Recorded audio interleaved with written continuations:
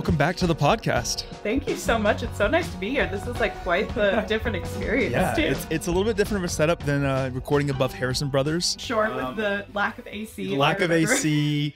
Really didn't know where I was going and didn't really know what I was doing, but that's been almost 4 years now. Yeah.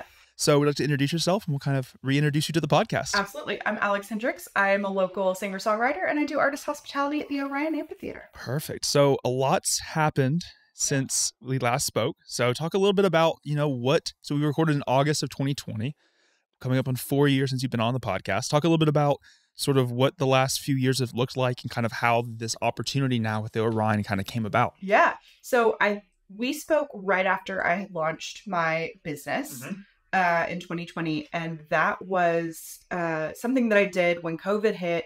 I'm really passionate about local businesses and Huntsville culture. And I mean, as are you, I feel like we've bonded yes, for sure. that many times. Yes. But it was all about making sure that once we got back from the pandemic, the places that made Huntsville cool. See, I told you. Yeah, I'm a big hand talk.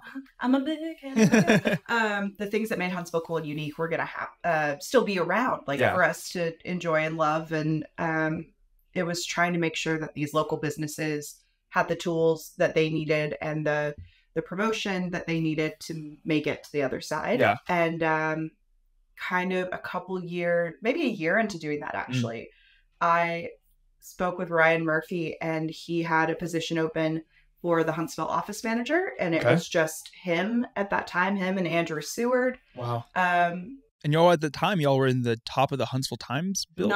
Not yet there. Not yet. We were at I don't even know if the building still exists anymore. It was like the kind of derelict feeling building at the back of what was going to be, what was UG White, and then it was Mercantile. Oh, okay. Back of that building. It's like the staircase you get in from the alley back there. Okay. I think that space is still available. Oh, great. Yeah. But because Pints and Pixels was kind of back there. It was a great building. Great building. You should definitely fill it and help the downtown ecosystem. Yes. Please do. Don't try to sleep there. Yes. It's very loud at night. Okay. It's right by all of. So it was just the three of y'all at this time. It was the three of us. And then Miles, the intern, was there in and out working on things. But it was just us. And my first big responsibility was to get us into the Times building.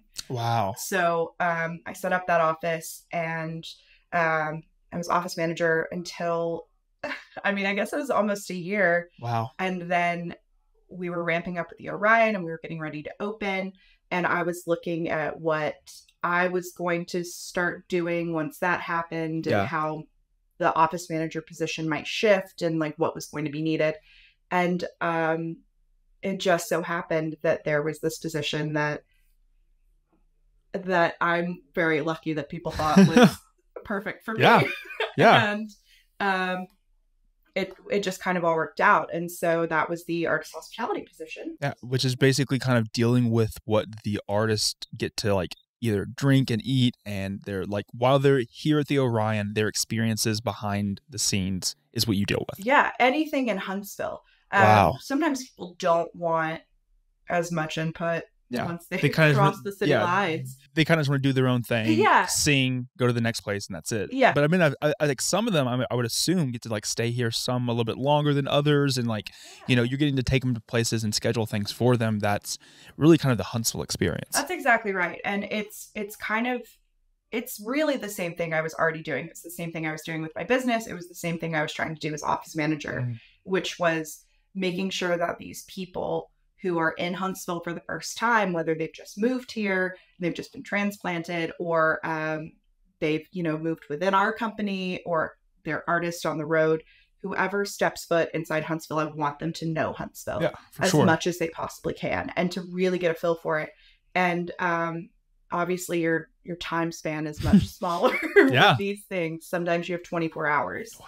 But it's making sure that we get these local tastes backstage and we get these local businesses that are able to do artist gifts when we're able to commission things. It's everything. So you started in that position with the first season of the Orion. So as the Orion's beginning to have actual shows, you went from being that office manager to now dealing with hospitality. Yeah, I switched March of 2021. Okay. No, March of 2022. That was our 2022. first season. Yes. Okay. I switched to that role then. The building wasn't done yet. Wow. So it was a lot of like trying to get the things we would need for the kitchen and trying to get the things we would need for the dressing rooms. Wow. And working with our design team to make sure the dressing rooms came together like we wanted it to. And just trying to get everything set up for a building that wasn't done. Yeah. And a job that I'd never done But before. like probably at that point, you already had this schedule of the first show. Yeah. So like you knew when your deadline was. Oh, 100%. And then every day it just got closer and closer. And like, we're not getting any closer to finishing. Like Ryan we have to like kind of run around with your heads cut off a little bit just to kind of like feel like we're doing something, even if it's not necessarily what needs to be done. We just got to do it. Yeah, just have to feel it. So it was that I went from that little tiny office downtown to the big, beautiful office at the Times building. And then all of a sudden moved to the site trailer on the construction Beautiful. site. Beautiful. Picturesque. Yes. Just like the Times building, really. With the definitely thought like as your career at this position has grown, you're like, this is where I envisioned myself 3 years in. I wanted to be using a toilet in this environment. Yes. This is everything I hoped for. For sure. And then you're able to like the first waltz happens. It's the first show at the Orion, and it's just magic. Breathtaking. Absolutely magic. And I mean, I think I've gone to a variety of shows over the, I guess now, as we recorded this, it's 3 days since the kickoff of the third season. And so looking at that moment when you're in the trailer, when you're, the building's not finished, you're visiting this green room for the like, to now 3 years in, like, did you see it? Did you see that it had the potential to be what it is? Or was it still kind of like, I'm just trying to get things put together. We have a month and a half before the first show. I trusted the people who did see it. Yeah. I don't think I knew what to look for. Yeah. I was just kind of like, whatever you need, I'll do it. You guys are the experts. So if you say so. Like, this seems right. Yeah. I don't know. There were moments where I was like, where are the walls going to be? Like, what's happening here? People are going to use this because why? And like, what's going on? But just like visualizing it, there were times walking through and it was still a skeleton. And I was like, I am not going to ever know my way around this building. Yeah. And now it's like, back of your hand. I could navigate it in the dark. I think I could do it better than my own house. Yeah, 100%. Yeah. Yeah, knowing like which weird little 1960s antique tchotchke goes in which dressing room. Like it's just that kind of like, oh yeah, that's in 220. Of course. Just make it happen. Yeah, you're like, hey, I got it. It's great. But that felt not possible. Yeah, you're like, there's no way I'm ever going to be able to do this. Yes. Yeah. That is, I mean, and so now with this role at the Orion, you're still a local singer-songwriter. You still like to perform. How have you been able to balance that element of your life? Because it's something that is very important to you. Yeah. I think that it has helped me in my own music because it is this constant, like, regenerating well of inspiration. And it's so cool to be able to, like, I'm backstage most of the time, but once a show, unless it's like a pretty hectic day. Yeah. Once a show, usually I'm able to walk out and listen to one or two songs. Wow. And just getting to see it all come together and getting to watch like the energy shift from the planning to the like excitement to the actual performance of it is so gratifying as an artist to be able to watch other artists do that. And watch kind of the whole like beast of it come together and the whole community of it respond. And it's just really has given me constant reasons to keep going with my music. And so and you've been able to still perform some over the years.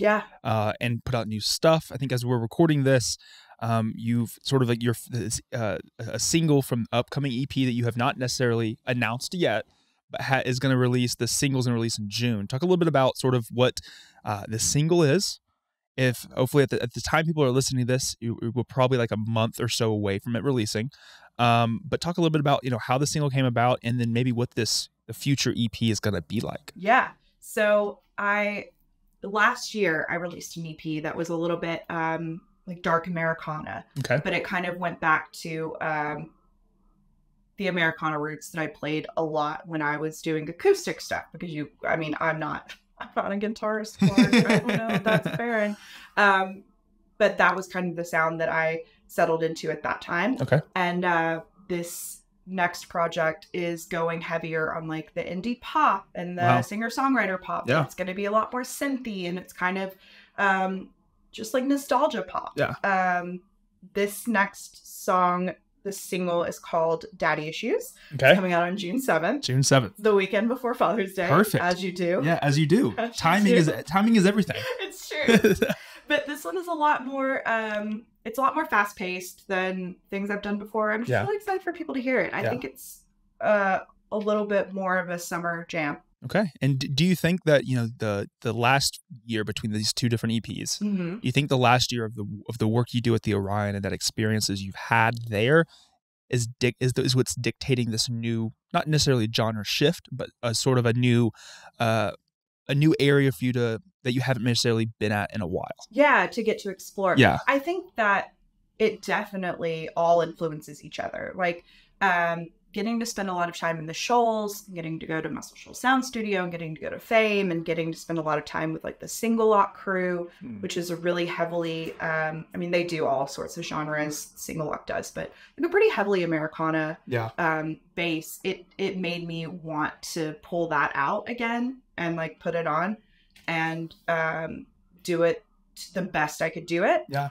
And then spending the rest of the season after I'd made the EP kind of seeing these amazing pop acts come and getting to watch like Interpol and, you know, like just totally different genres. It's just a constant reminder of how fluid art can be and how you can really find inspiration in anything. I think it's something that has been brewing for a long time. This EP will have object permanence on it, which is something I released a couple of years ago. So it's always kind of been there. But I do think there's something about this year that feels like it gets the right time. Going in that direction feels right. Yeah. Even though apparently everyone else in the world is going that way this year. Of course. I mean, yeah, it is. It's everyone's new favorite genre. It seems like. So I didn't get that memo. Yeah. Unfortunately, but maybe next year. We'll see. So I mean, like, with this new single release in June, is there already plans in place to perform live for these, like at different venues? What can people expect to see from Alex? I think that in the very near future, people can expect some full band shows, which is not something I've really gotten to do much before. And just a lot more high energy. I performed as a solo artist for such a long time, and that is definitely the root of what I do and the kind of, it's one little particular energy, but it's going to be, I think, something totally different for this next EP. And this single, I've already got another single fully recorded, and it's going to be a feature with one of my very good friends and this amazing Huntsville musician who, I mean, everybody knows, and he's in every band ever. Okay. So it's really exciting. Yeah. Just a lot of really cool things, and trying on a different sound and trying on a different kind of show experience. Yeah. So maybe I'll dance a little. Maybe so. Maybe I'll dance a little. If you're lucky. If you guys are lucky. If I can get my heart rate to stay down long enough for me to do a little. If I can be at a certain heart rate for long enough, then you might see me bust a move. Yeah. But beyond that, there's only a little two-step. And if you see me trip over a mic cord, it's just dancing. Yeah, it's actually part of the show. It's just dancing. So, I mean, I would assume from your role at the Orion, kind of looking back at that, like, you've probably had some pretty unique experiences with artists here in Huntsville. Is there one particular experience that stands out among the rest? I think the hands down getting to take Weezer to Marshall Space Flight Center was amazing. Yeah. Just one of the coolest things I've ever done in my life. I had never done the Marshall tour. Okay. Yeah. Either. And being a Huntsville native, it felt like, I mean, a lot of people, you don't really get the opportunity 100%. to just be like, I'm going to walk into your office and you by the way, like, do you know who I am? Yeah. FYI, here I am. But getting to go with them and see their excitement about it, it's like you get a little, as a Huntsville native, you can get a little disenfranchised with space. Yeah. You know, it's like everywhere. Respectfully. Yeah. We've heard it. We get it. Man on the Moon, etc., etc. But getting to see that excitement from other people's eyes and getting to watch them hear about some of the things for the first time, it really makes you aware of how flipping cool it is. Yeah. And it's one of those things, like I said, it's easy to take for granted. Yeah. This is something you like, oh, I'm coming into town, I see this, I've been there, I've done that, I've checked those boxes. It's cool, I get it. But like when you look at it from, the bird's eye view, and you're like, wow, this is actually a pretty cool thing. Like there's people all across the world that come here because of this, and you're able to kind of like walk with someone like Weezer and show it to them. You're like, this is not something that I had on my bingo card this year, but I got it. I didn't think this was going to come about. It was so cool. And obviously, like, my husband works at Marshall. A bunch of my friends work at Marshall. So it also felt pretty personal getting to see things that they're a part of and hear about it from a, professional standpoint instead of like a personal standpoint. And you get more context. For sure. Because my husband comes on and he's like, blah, blah, blah, blah, and you're like, got it. Rocket actuators. And I'm like, I don't know. Yeah. You just kind of nod your head and go, yes.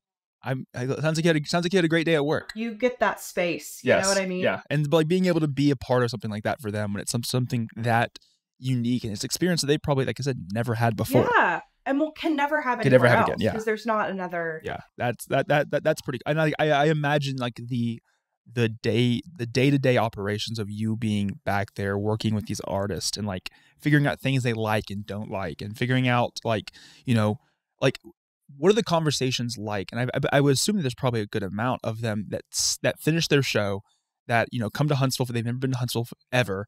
They do their show. They don't really know what to expect from the Huntsville community or from the Orion itself.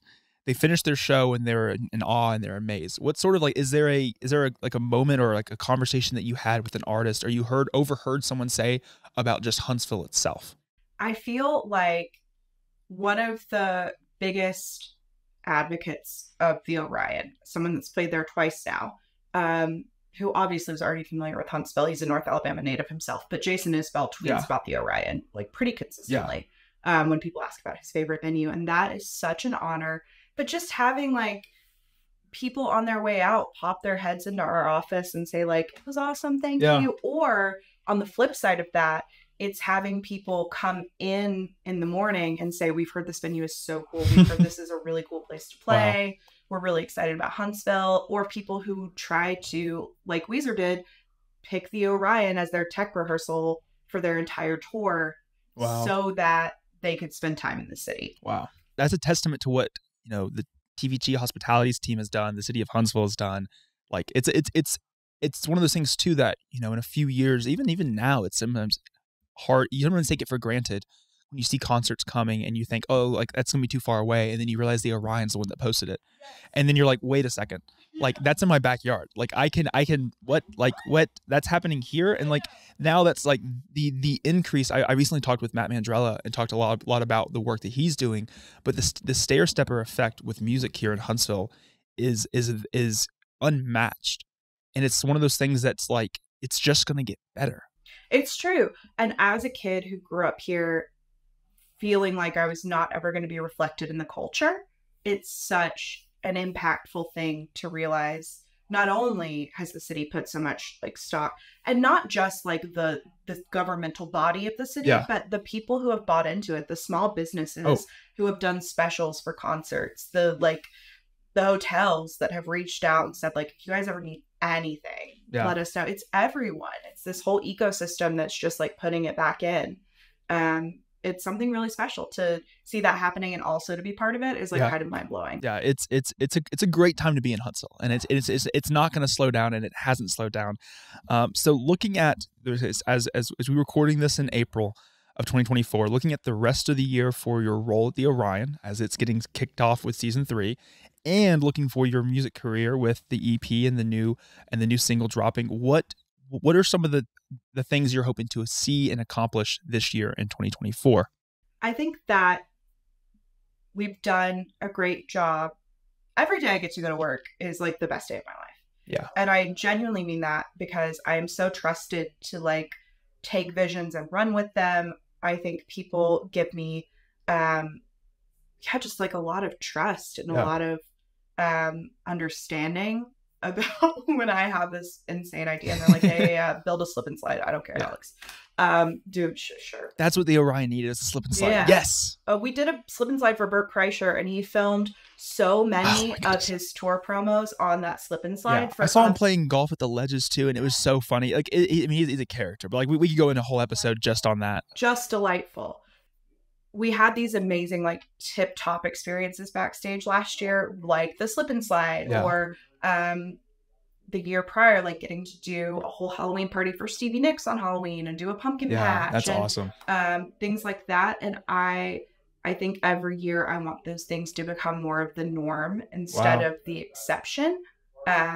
So it's, things like that, just raising the bar every year and making what the bar was last year more like normal. Yeah. It's almost like, I think that the analogy of, like, you know, turning those greens into yellows, and because like at a certain point, if you're satisfied with that green, you're satisfied the way you did it, then you're missing so much possibility and so much opportunity, and you have to make that once green of you doing the pumpkin patch for Stevie Nicks, which is a pretty good green. It was fun. Needs to be your yellow, because then you got to be able to do better than that. Yeah. And it's not because like you just want to outshine yourself. It's because like you're trying to just raise the experience. It's an experience not only for you, it's experience for the guest, it's experience as an overall. I mean, you can't be one of the top billboards venues and not have those crazy experiences. Well, and it's easy to do something like that for someone like Stevie Nicks. Yeah. It's for a sold out show that like everybody wants to go to. That's a bucket list event that's on Halloween. It's the fact that every single artist that comes in deserves that too. Oh, for sure. You know, you don't have to be Stevie Nicks to be treated like Stevie Nicks at the Orion. Yes. And like, I think it's one of those things too. It's like the artists that are coming here and the response they're getting from the community itself is always top tier. Like, I mean, Billy Strings there was amazing. Like Coetzel, which we were talking about off air, like coming back again. Like, that's a testament not only to the Orion, that's just a testament to Huntsville as a community. Like, they're like, yes, we loved when he was here. He loved playing here. Let's see if we can put it back on the schedule again. And it's like those moments and those experiences mean the world to these artists, and being able to do that for no matter who comes, you know, if it's the Steve Miller Band or if it's Coetzel or if it's, you know, the Pup Palooza, like we want to make sure everything has this amazing experience. Them damn dogs should have a great time too. Oh, yes, you know? for sure. So I think that that's something that we're really focusing on this year. Camp to Amp. Yes. Lineup just it's like May 11th, I think. Yeah, May 11th.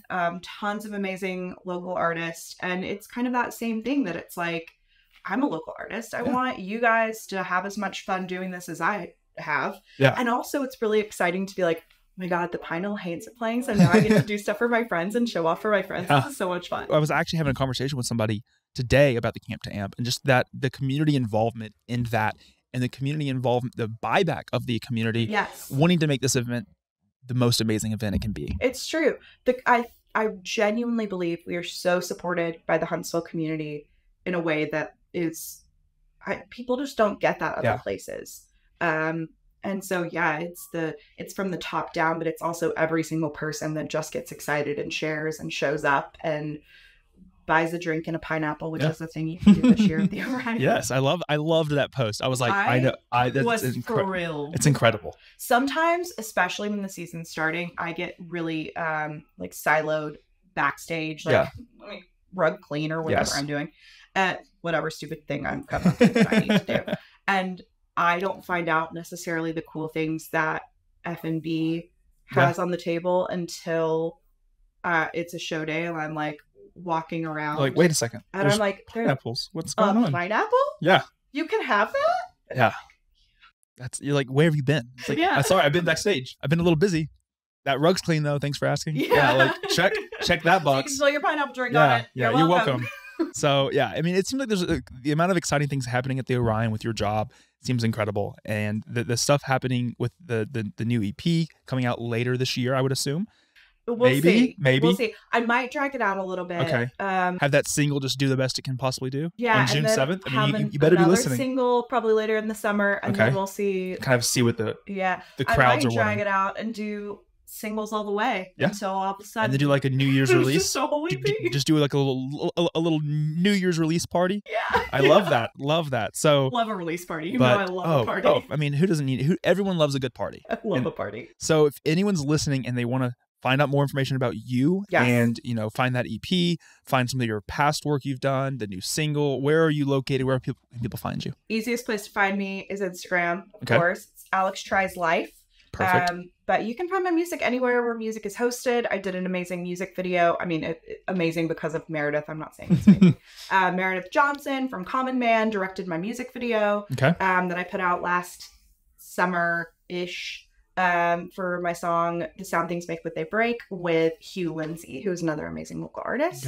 That is on YouTube. It's on Facebook. All my music is Spotify, Apple Music, Amazon Music, etc.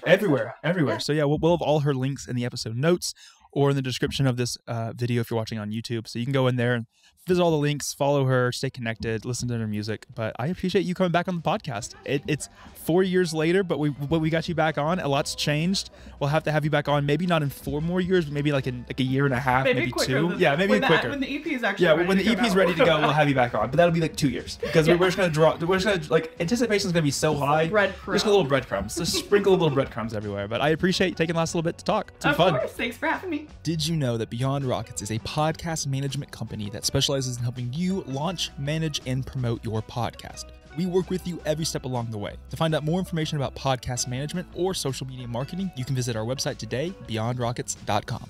This episode is sponsored by Relogic Research. Relogic is an engineering, aerospace, and technology company dedicated to solving our nation's toughest defense problems while investing in the bright minds of Huntsville.